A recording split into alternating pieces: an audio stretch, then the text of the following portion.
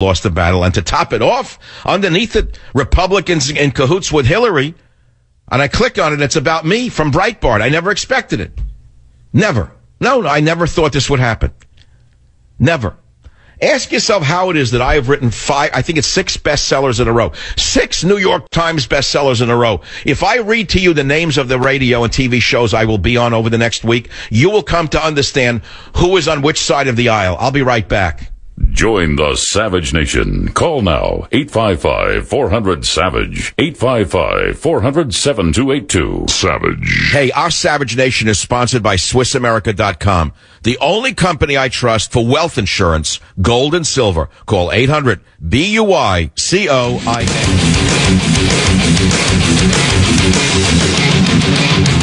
We should change the bumpers today to the Battle Hymn of the Republic because it's the only thing that's running through my ears. But I want you to decide, you the listener, which side of the aisle the individuals in the shows who are not mentioned here are on. Never mind what they say to you. I'm going to read you the short list of those who have agreed to talk about my book. Breitbart, KSFO Radio, Morning Show, Newsmax TV, John DiPetro Show, Laura Ingraham, Alex Jones. That's it.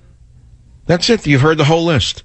You decide which side of the aisle Fox News and the Rush Cartel is really on, and then you'll understand why you've lost the battle. Then maybe you'll come to understand there's shadows on the wall and you've been played. Michael Savage Unleashed. Stop the Muslim invasion of America. Republicans are in cahoots with Hillary. A generation numbed by meds. I gave an interview with Breitbart News Editor-in-Chief Alexander Marlow. I think he's a young man in his 20s. On the book Government Zero. And he aired it on Sirius XM Patriot over the weekend. I think the interview was so powerful that I'm going to play a piece of it when I come back after the bottom of the hour. Because you've got to hear it. You got to hear that there are young people who are knowledgeable about what is going on and what needs to be done. Not everyone's a dummy. And something I didn't mention today, I think it's important to say right now. Many of you say, he's a really good salesman. He's selling his book. Yeah, I get it. You're all so cynical. Oh, you're so cynical. You can look through everything, can't you? You're so smart that you've lost your country. You can't see through a Barack Obama and what a Machiavellian monster he is. You can't see through any of that, can you? But you can see through me, you think, right? Well, let me tell you something. I gave away $100,000 of my own money to the Savage Scholarship Fund in case you missed that show. I don't boast about it, but I think it's important you know it. I gave out 5 $20,000 prizes last month, 2 months ago, 3 months ago. And every dollar that I earn on this book, Government Zero, Above the Advance, every dollar of profit, every dollar will go into the Savage Scholarship Fund. And it's not a nonprofit organization, by the way. I specifically would not make it a nonprofit organization. I didn't get a tax write-off for it, and nor will you. Because, I'm not asking you for donations. I'm like Donald Trump. I'm not asking you for any money. You hear what I just said to you? I'm not asking you for donations to the Savage Scholarship Fund because there is no such private foundation in terms of a nonprofit, rather. You can't give money to it right now. I give the money to it. And that's why I want you to buy the book. How do you like that? So if you care about the next generation and you want to do something, buy the book. All profits go to that fund. See, I'd like that to be one of my legacies. I want that to live beyond me. Whether it's beyond me in the media or beyond me in life itself. I want that to be a legacy of Michael Savage, the Savage Scholarship Fund. You know how many years I've searched to leave something behind other than my books and my few silly little paintings, my writings, my journals? What do you really leave behind? What does a man leave behind? I'm not dead yet, but I'm saying we think about these things after a certain point in our life. What am I going to leave behind? 21 years of broadcasts? A message of Borders, language, and culture? You'll forget me a minute after I'm dead. But the Savage Scholarship Fund will go on. It's simple. An essay on what it means to be an American. 500 words or less. You can't believe the essays that we got. You can see the winning essays on michaelsavage.com. I'd like this to go on for the next X number of years. You know what I'm saying? And I'm trying to kick it off with the book in this sense. And if you think it's just about selling books, I've showed you. I gave away $100,000 of my own money last year to the fund. What more do I need to do to prove to you that I really care about what I'm saying? Well, I can't do any more than what I've already done. It's that simple. Let's take a couple of quick calls. You've been holding so long. Mark on WBAP in Dallas, Texas. Fire away. You're on the Savage Nation today. First call of the day. Yes, sir. I just want to let you know, Mr. Savage, here in Central Texas, for the first time ever, I went on that Amazon.com. I bought one of your books. They said it's going to be to my house on the 27th. Good luck on that, because I live in rural America, nowhere USA. Second, I'm going to read it, chew on it, digest it. Then I'm going to give it to my neighbor, liberal screwstick, that keeps verbally wanting to joust about things he has no clue about. Wait, did you say to your neighbor? I keep on telling him. Wait, sir, did you say you're going to give it to your neighbor? Yes, sir. Well, after I read the one that you wrote... Yeah, I'm saying, but it's to a liberal neighbor who doesn't really know what's going on. That's exactly what I'm asking people to do. Buy one, give one free. How's that? Give one to your neighbor. And when they say, you know what, I don't want to read that crap, you know what you say to them? I thought you're such an open-minded liberal. Why don't you at least read what this scholar has to say about it? There's 30 pages of references. Why don't you read it and then discuss it with me? Challenge them. That's the point. Join the Savage Nation. Call now, 855-400-SAVAGE, 855-400-7282. Savage.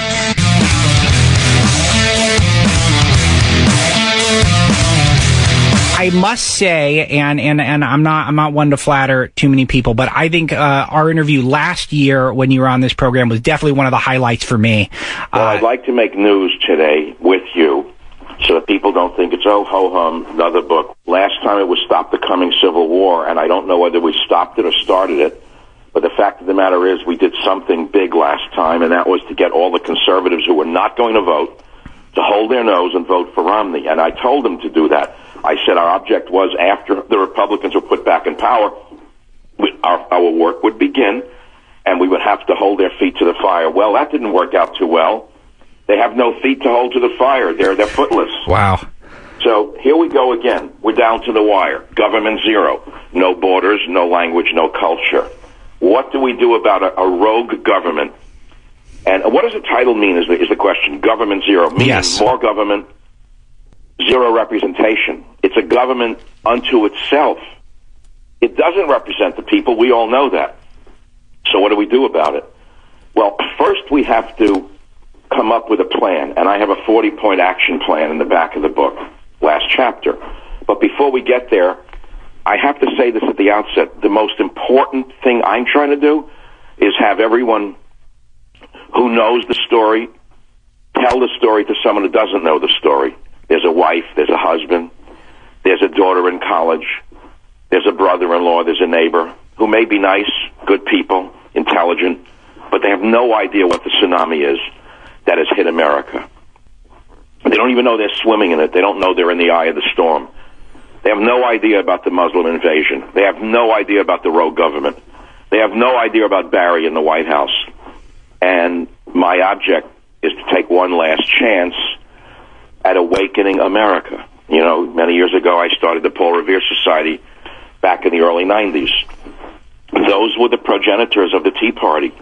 If I have to say it myself, we used to have thousands of people attend these events, the Paul Revere Society events, name them and shame them, try them and fry them. Well, we have a movement. There are millions of activated people in the country, but we don't have representation. That's the problem. Isn't that correct? This awakening of America, Dr. Savage, this is so key because we are standing idly by, are we not, as people come in who have no intention of assimilating. I've lived in Los Angeles all over it. They're not trying to live up to the American dream, many of them. They're trying to just co-opt America for their own purposes.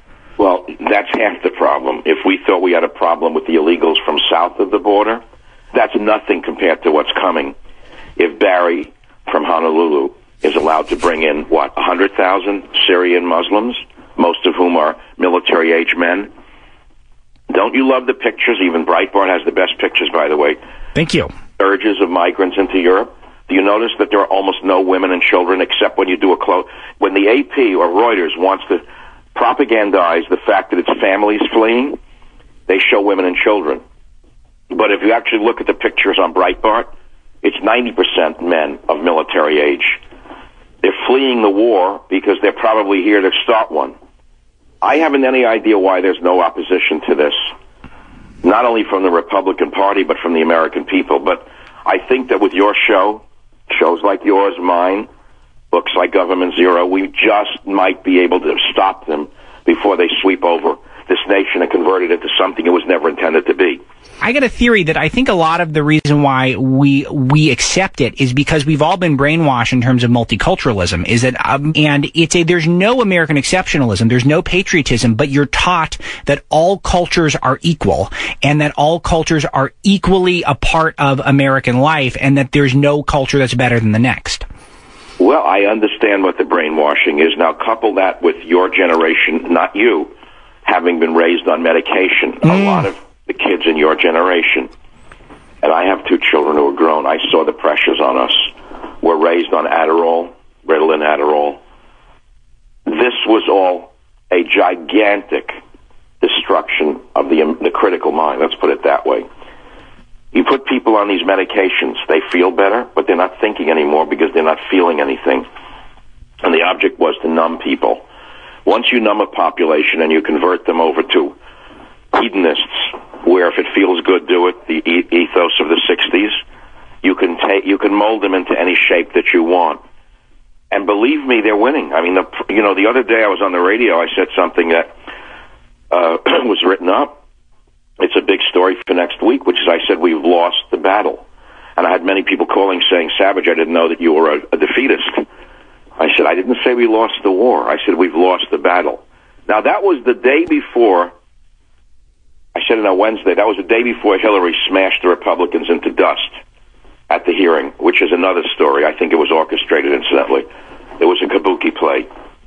They were in cahoots with her. We can talk about that if you want, because they could have brought in a surprise witness, like the brother from Sicily and The Godfather, who would upset the whole hearings. And that surprise witness could have been any one of the generals or admirals who was ready to send aid to Benghazi, who was fired right after the Benghazi disaster, in order to make certain that they wouldn't testify.